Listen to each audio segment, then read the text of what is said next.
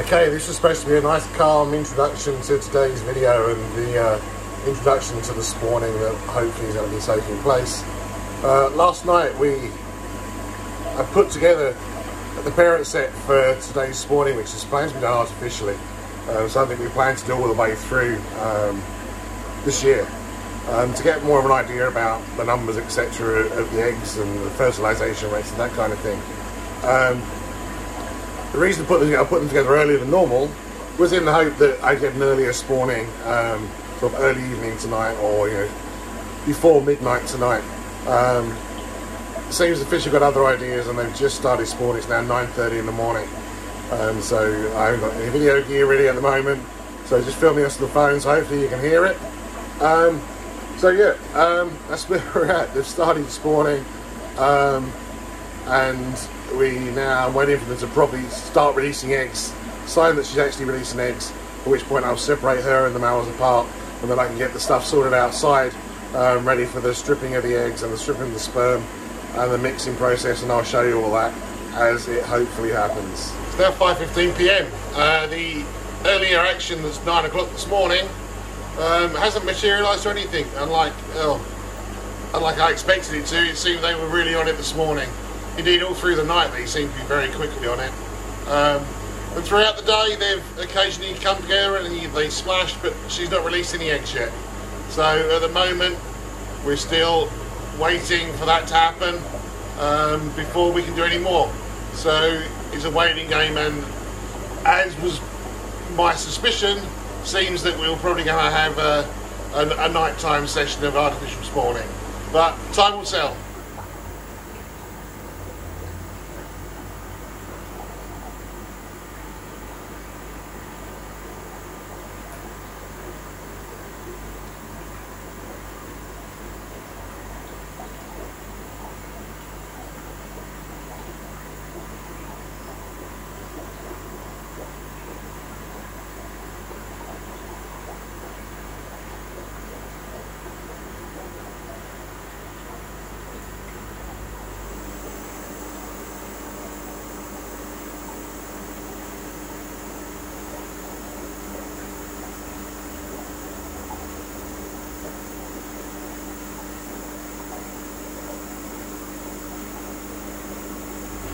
Okay, just coming up to 8 PM, so 23 hours since the parents put together, the male and females, or males and female were put together. Obviously just getting dark outside, or getting a little bit darker, got a dull evening, cloudy evening, so it's going to be dark fairly early, I think. And they're just starting to show a little bit more enthusiasm for one another. So they've been on and off during the day. Many times during the day I saw them come together and they did a little shimmy together, but I expected to find some eggs coming out of the female, but it wasn't to be. But I'm hopeful that fairly soon we'll have the first eggs coming out from the female, and then we can start to progress with the artificial spawning process.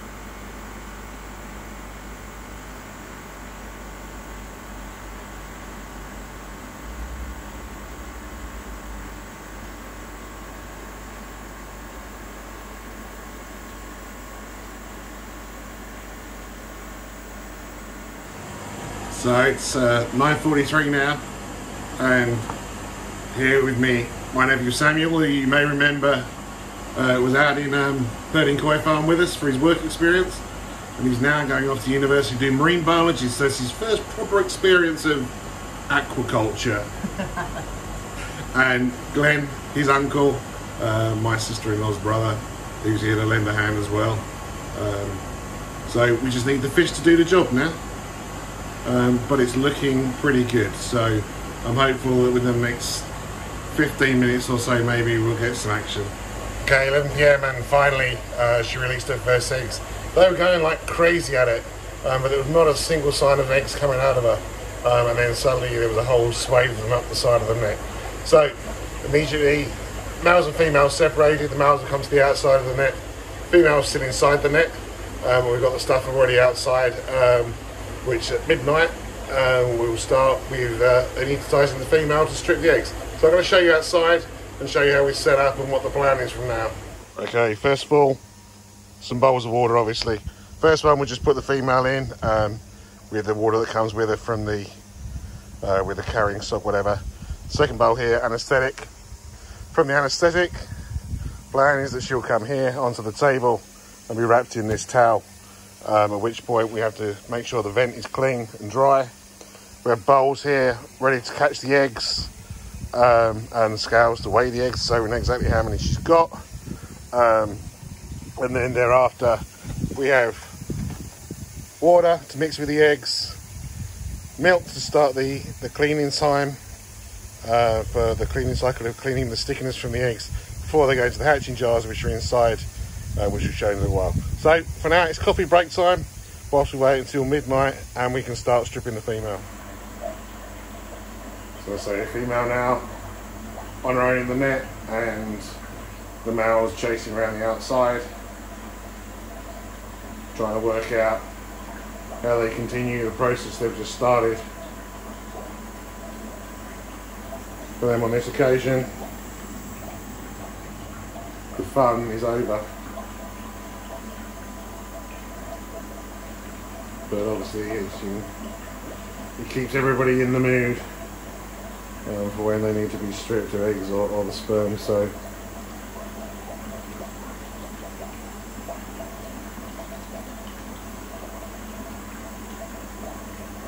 you can see very much with her body how the eggs, she was always a full body, but the eggs have dropped back there and you see the definite sort of curvature underneath her where the eggs have dropped back. So she's been left now for an hour because those eggs that she started to release, they need to settle so they come out more easily when she's stripped. So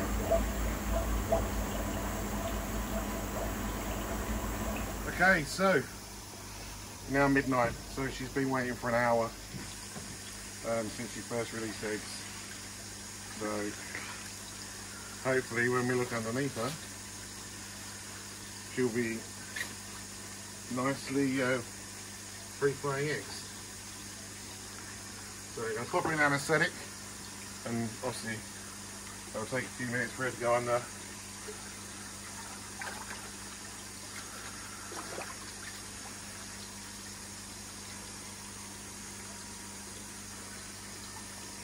One of the most important things at this point in time is keeping everything dry, which is easier said than done.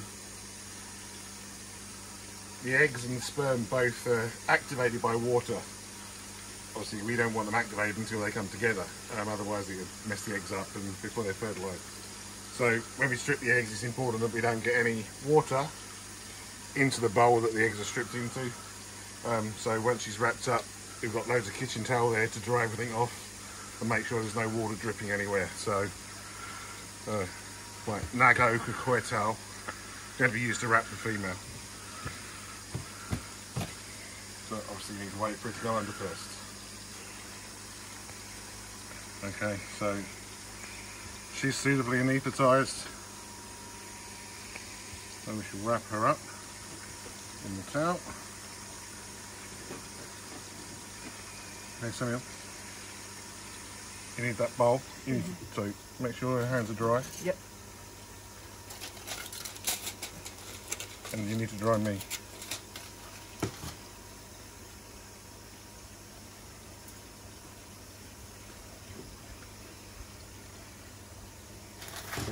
Wait. I need to dry her as well.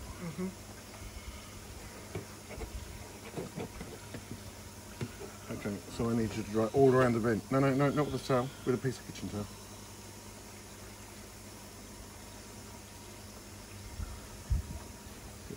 Okay. Really dry. Really dry. Really dry.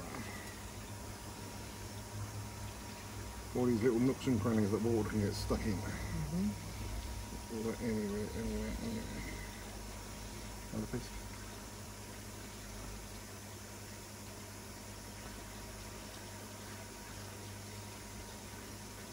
Okay, you uncover that now?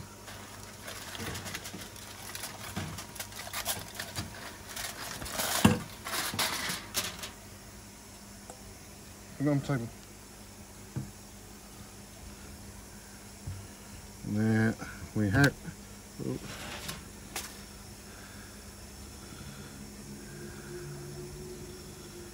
whole load of eggs.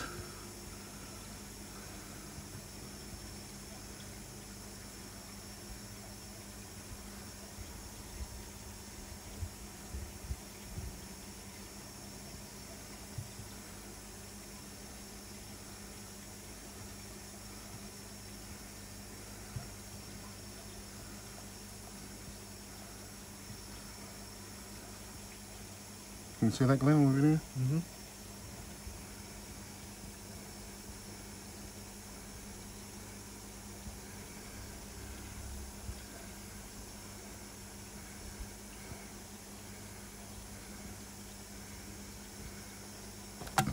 Ooh.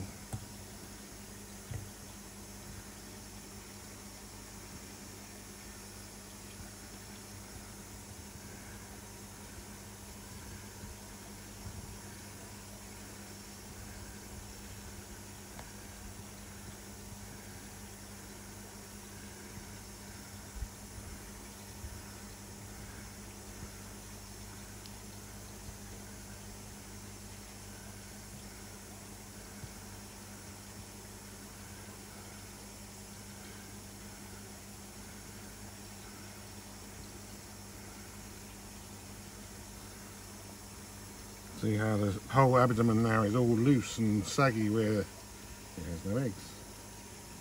This is the last few coming out, I think. Right, she can go back in the water. Right, so we'll make sure that bit of foil, no, not that, get a new piece. Yep.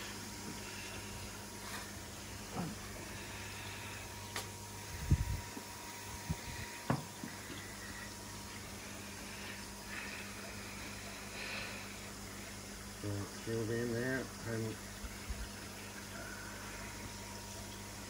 just to come round in there.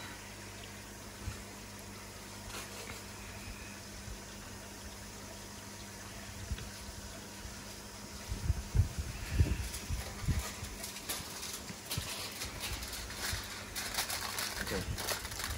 Right, so now the magic number, how many eggs do you have?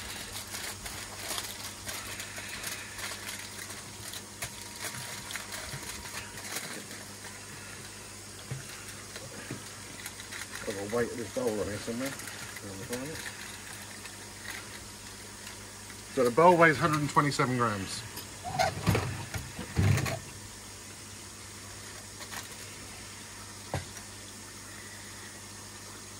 $3.94, so 260 grams of eggs. So they tell me that 1 gram of eggs is 700 eggs. So someone's got a calculator, can work that out. Well, we got plenty of eggs, more than I intend to hatch from, so that's that pot done. And she's luckily, happily coming around. So now, next job's get a male out and we'll start stripping the male off.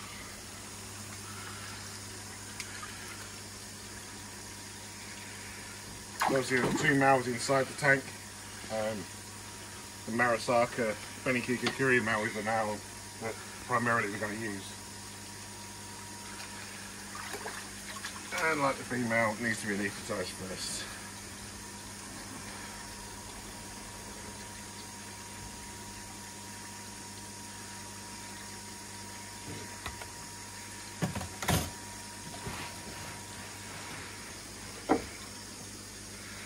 Can I have a small white towel on top of the thing, please? So, as I said, as with the female, if water gets with the sperm, it starts to activate it, and obviously, once it's activated, it's not with the eggs, it's not doing anything. So we need to go and keep everything dry.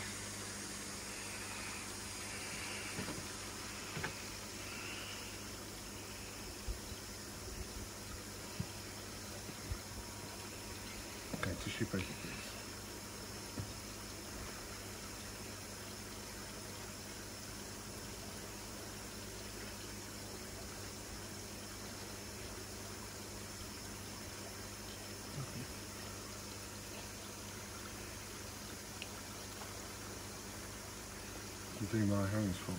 Yeah.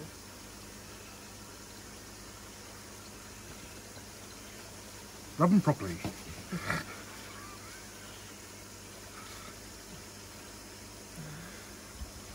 Okay, I need a syringe out of there, please.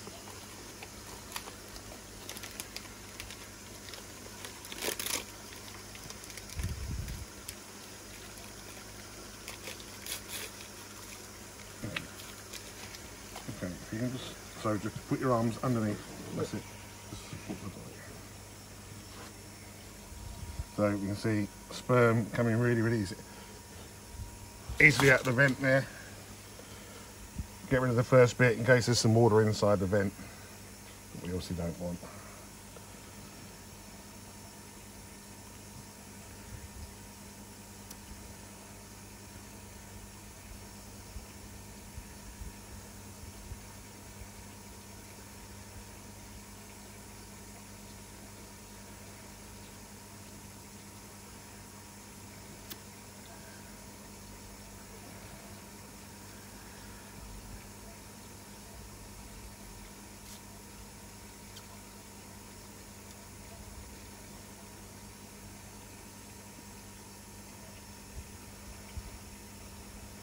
We actually need very little of what I'm collecting here, to be honest.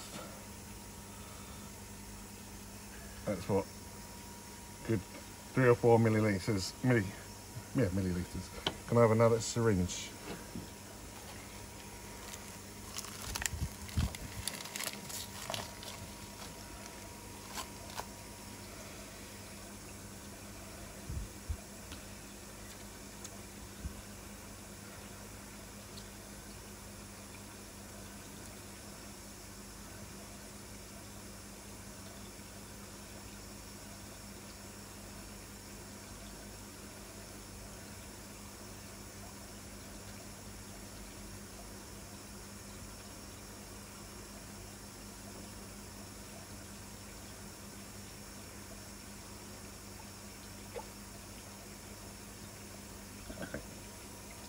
We have enough there for the first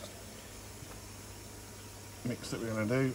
So here you can join her back in the water to recover. So we have eggs and we have sperm for our first mix. So now I need to decide how many I'm going to do. So realistically, I'm kind of thinking, if I have the other male as well, I'll probably do 2 jars of this with probably 15,000 in each jar. So I need 30,000 eggs basically. Sorry, yeah, so 30,000 eggs, which is, off the top of my head, well, if I do 20 grams of eggs per jar.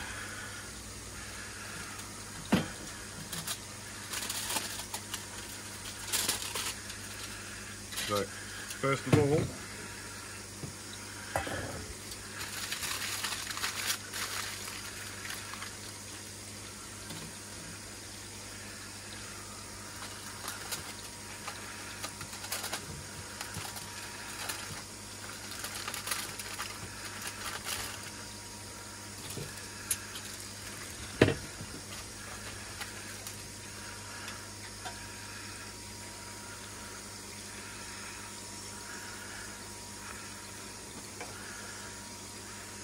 then we have 30 grams of eggs, so 20-odd thousand baby, 20,000 eggs in there. And in here we have a good 2 millilitres of sperm, which we're going to mix into it first of all. Can you pass me a feather, please? There's no packet.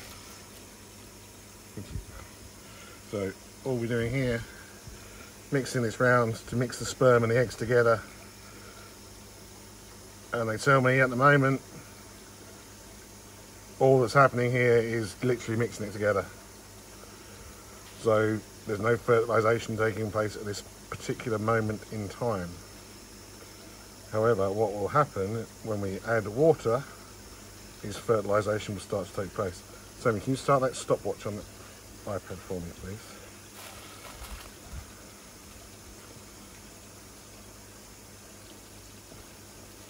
Seven, 747.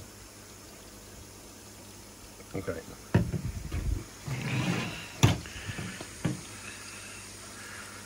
Keep asking a small jug of water and then get the milk ready as well, please.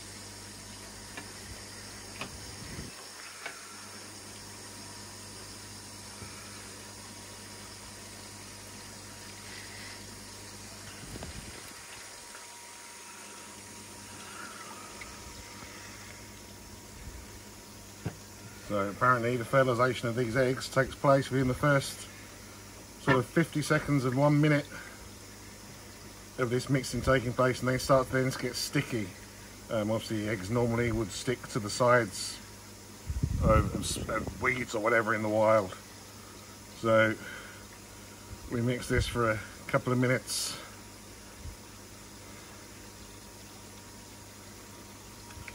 To get that fertilisation taking place.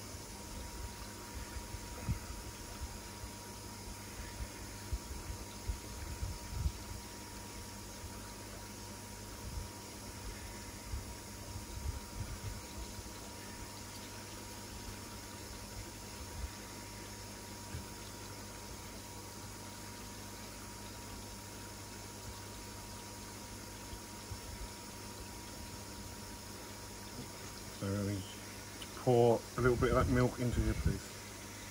I'll tell you when to stop. Are you ready?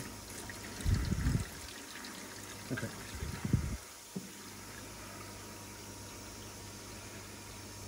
Okay, so what I'm going to do now, so this milk has started to stop the stickiness of the eggs apparently. Stop them clumping together in a lump. And now I'm going to transfer this to one of the MacDonald's jars, the hatching jars inside. So if you follow me with that milk, Sammy, please.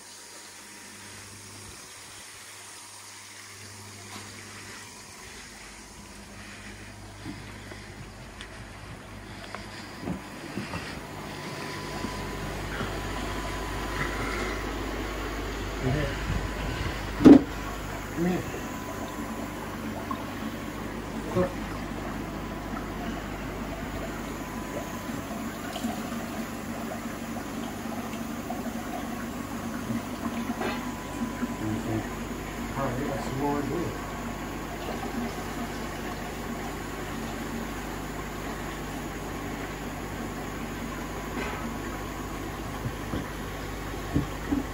And here we can see the eggs now bubbling around in this milky water mixture, and they're going to stay in there for an hour. So someone could give me an hour's timer, please.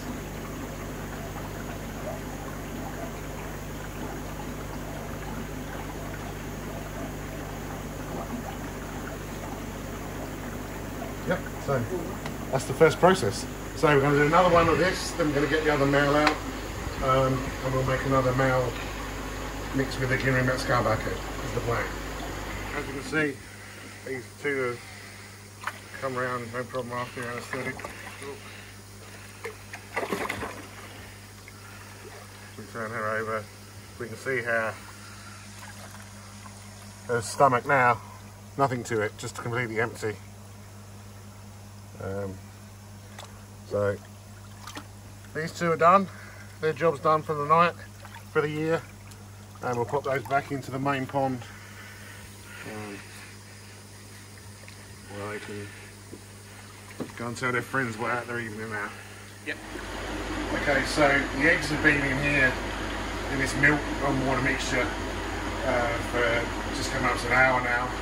So I can take the air out now. I can see that the eggs are all single, bubbling around in that milk mixture. So now we need to change the air and put water through, flush the milk out, and then it's in the incubation period for the eggs basically.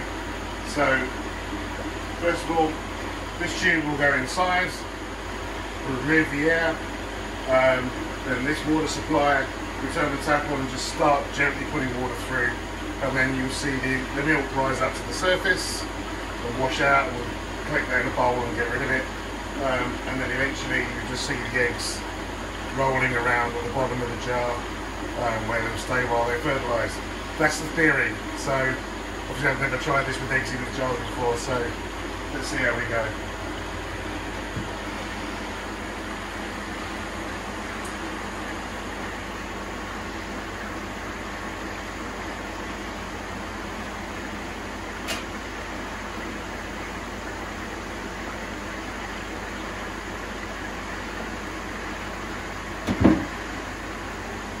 There's a water pump, a submersible pump inside the tank, which is supplying the water to this this pipe.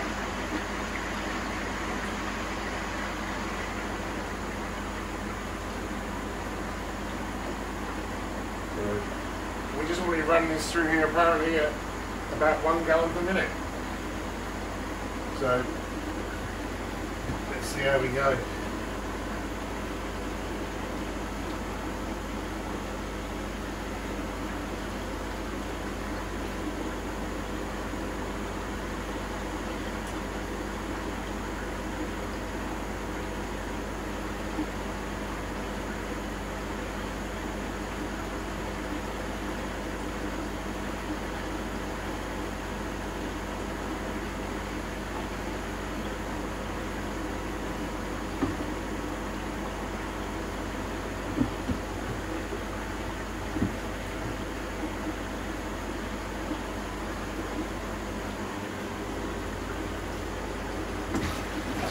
See the eggs starting to move around at the base of the chamber.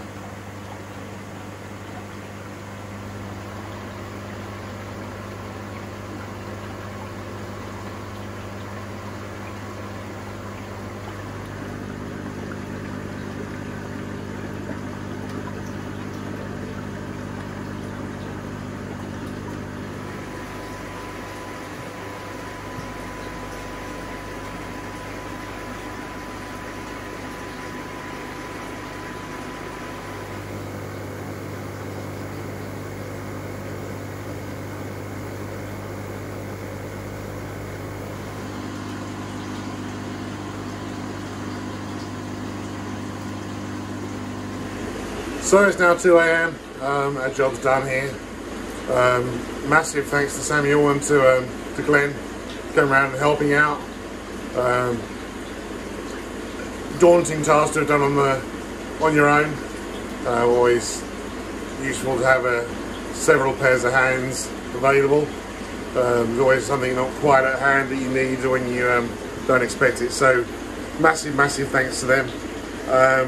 Really happy to have 3 jars of 3 MacDonald's jars behind me, running with so 30 grams of eggs in, so maybe around 20,000 eggs in each jar. So I'm really happy to have done that, and now hopeful for the morning. Tomorrow we'll find out how many, what the fertilisation rate is like. As those eggs are tumbling around in the jars. So for me, now bed, and I should be up in a few hours time to check everything's still running okay.